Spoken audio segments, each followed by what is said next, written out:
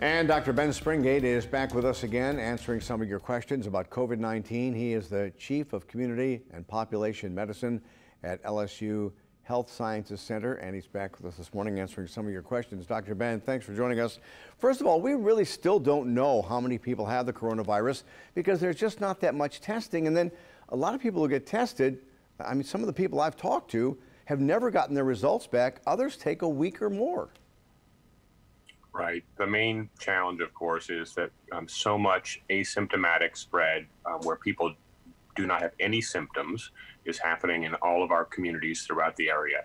And so that means that we're really going to have a difficult time pinpointing how much of this disease is actually occurring in our community, how much spread there is. And it's really frustrating, of course, for those people who have gone to the efforts of getting a test and then have not received the results back. That's a significant challenge. And why is there such a difference in testing results, the time you get them? Some you get back that day, others you got to wait a week or more. Well, some of the testing facilities now have come online closer to home here in the New Orleans area at some of our local hospitals, for example. And those at times are some of the newer, faster machines that have been developed in recent weeks.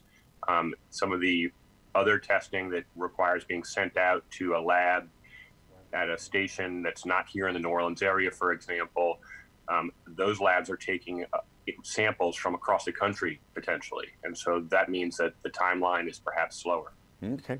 Let's get to a viewer question. If I test positive and stay home for 14 days, do I need to check with the doctor first before I start going back out? And do I need to worry about wearing a mask when I do get out? I think it would be reasonable if you have a doctor to check with your doctor again before going out, just to be certain that you aren't having any additional symptoms or there's nothing that's putting you at higher risk. And because some people, even after 14 days, may continue to spread the virus, it's a smaller proportion of people, certainly, but there are some people. I think it's also reasonable and worthwhile for the benefit of everyone to continue to wear a mask to limit that potential spread. Yeah, and we always hear about distancing. This viewer is asking, is it okay to just walk by someone on the sidewalk? We can't stay exactly 6 feet apart on the sidewalk. Should I cross the street if I see someone approaching me as I walk my dog?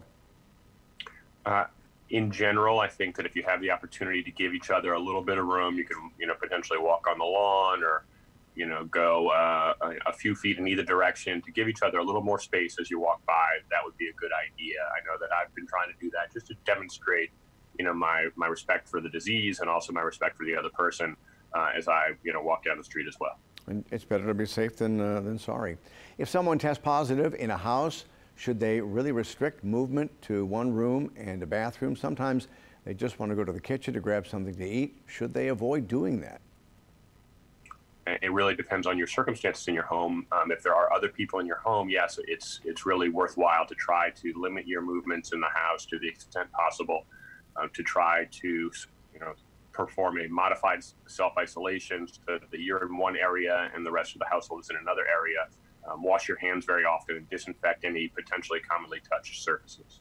All right, Ben, thanks very much. And if you have a question for Dr. Ben Springgate, you can text that to us by texting your question to 504-529-4444. We're coming up